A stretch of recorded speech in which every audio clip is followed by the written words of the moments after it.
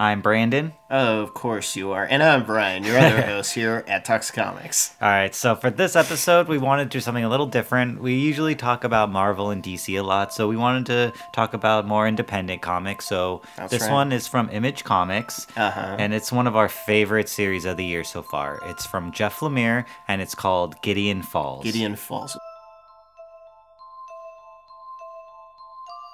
Well, first off, I love Jeff Lemire. I've been liking a lot of his work. He's been doing a great job. Of course, a little bit of background on him. He's worked at Marvel. He's worked at DC. He did Green Arrow at DC. He did Old Man Logan. Also, he still does work. He still does. Yeah. He's been doing the current Century series, and even though that's ending now, did you hear? Yeah, that's ending. Unfortunately, I really liked it too. Yeah. But it seems like that's going to be ending right now. He also did his independent series Sweet Tooth.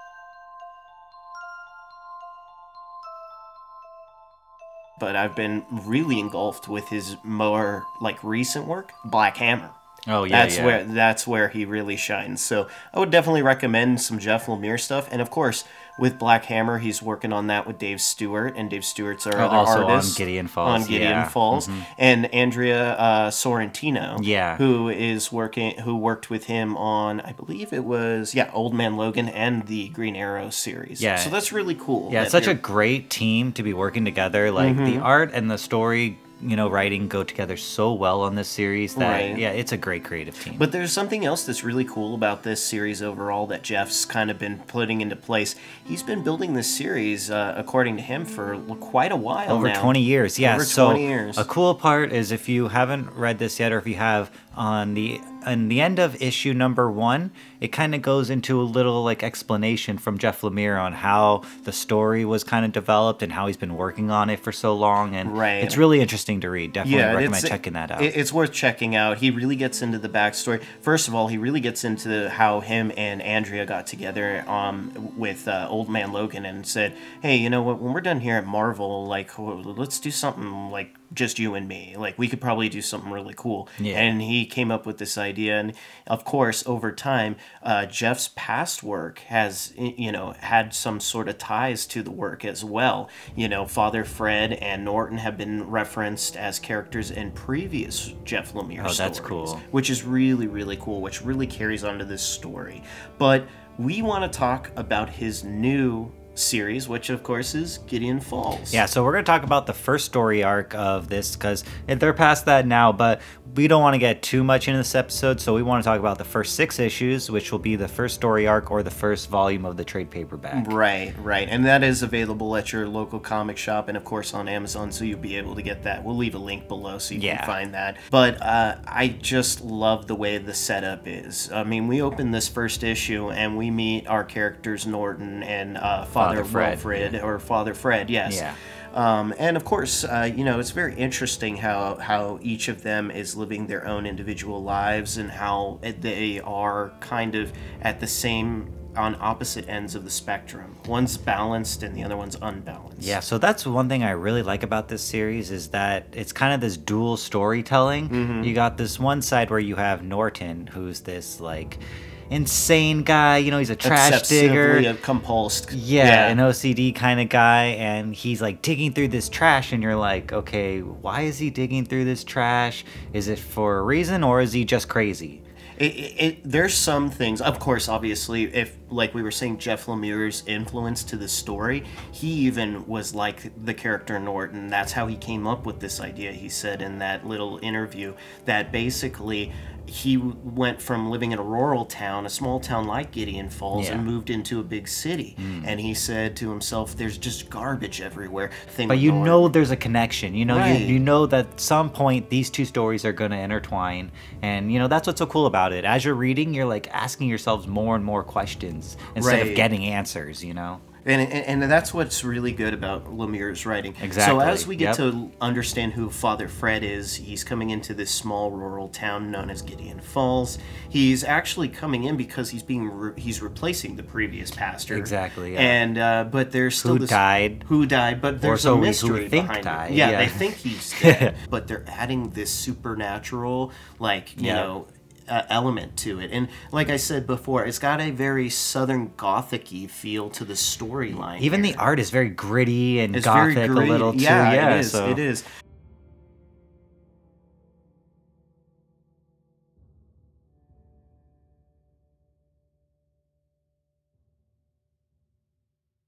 So we get to meet her, but she's kind of like this character who's kind of playing like a Gal Friday to Norton, kind of like an assistant to Norton in a way, where she's like, I want to help you, but at the same time, I want to indulge in what you're really going after here. She's trying to like get him to like get off this whole trash thing and to, you know, live a normal life. But he's so obsessed with, you know, finding, you know, whatever he doesn't even know at this point, you know, what he's looking for, but he knows that he has to look for it.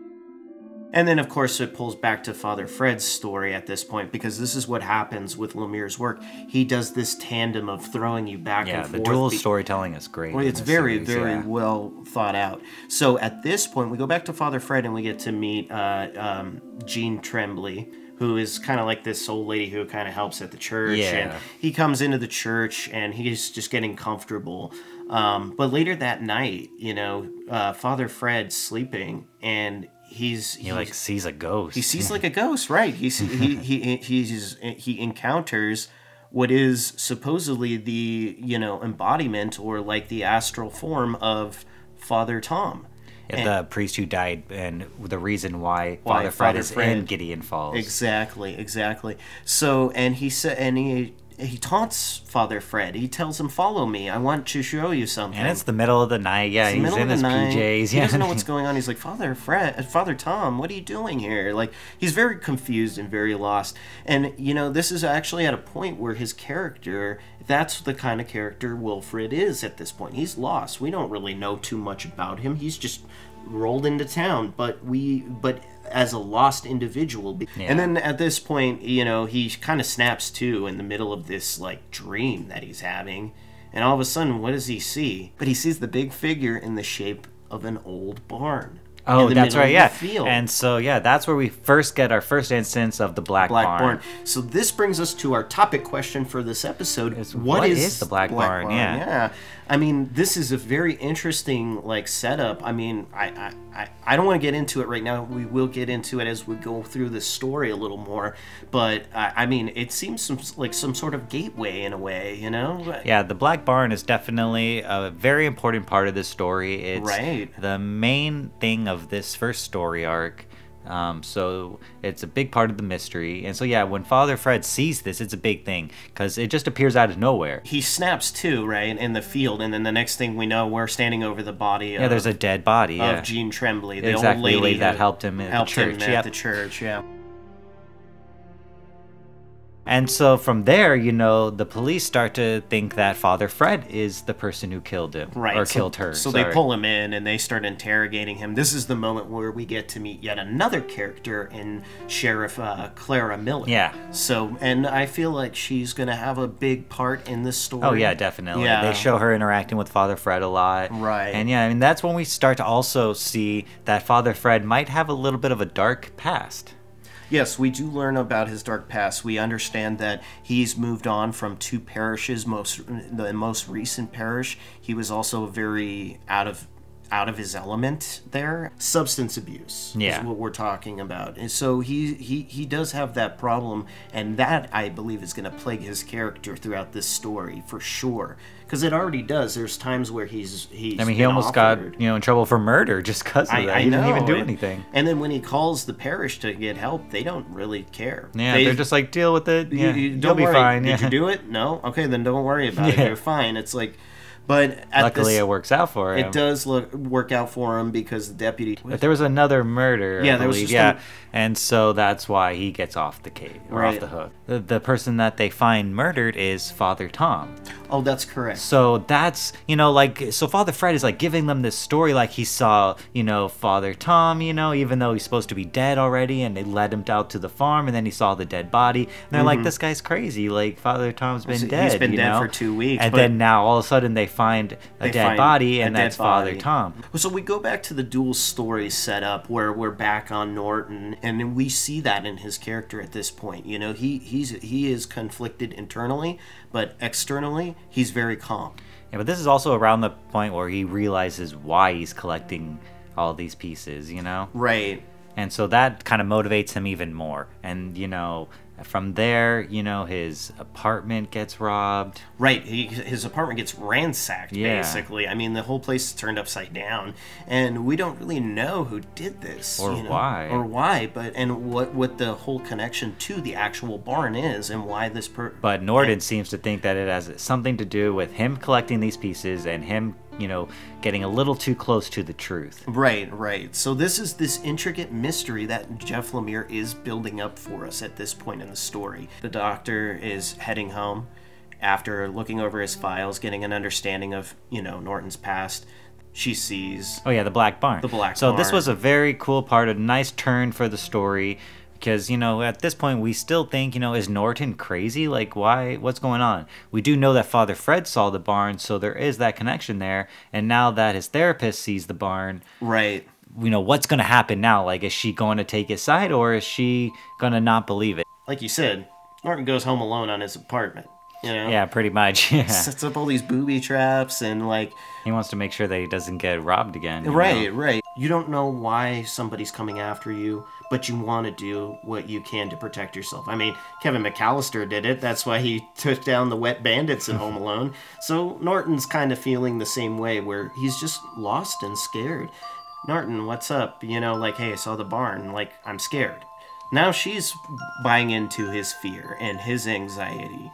Yeah, she's starting to believe him a little bit more. Yeah. She doesn't completely believe him, but, you know, now she's starting to believe him, you know. So at this point, basically, they're in Norton's apartment. They're discussing things. She says she's seen the Black Barn. And this dark figure, yeah. Right. And Norton tells her about the first time he saw the dark figure in the Black Barn. Or the Dark Barn, you know. So... You know, this is just like another element added to this whole thing. Like, who is this dark figure? What is it? Yeah, and I like at this point, you know, so we know that the Black Barn is what Norton is trying to build, you know, or find. You know, he's finding all these little pieces, the nails, the wood, all this stuff. It's all to build this barn. Right. And so I like that, you know, we know that the barn is the main thing that's tying all these characters together. You know, Father Fred, Norton, his therapist. You know, why is his therapist seeing the barn, you know? Right. What is the connection there?